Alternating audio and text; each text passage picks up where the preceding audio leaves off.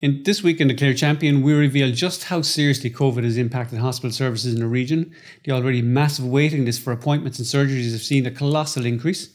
A local judge has said harsh words in court this week during a licence application for a casino.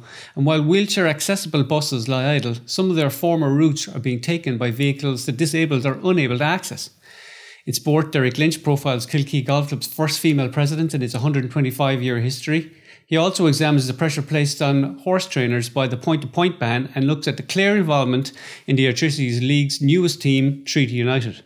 Award-winning author Donal Ryan speaks to Owen Ryan ahead of his book club appearance this week, and we catch up with Clare's latest social media star who's taking Instagram by storm. Finally, we have a fantastic Mother's Day competition, so to be in with a chance to win, pick up this week's Clare Champion in shops now.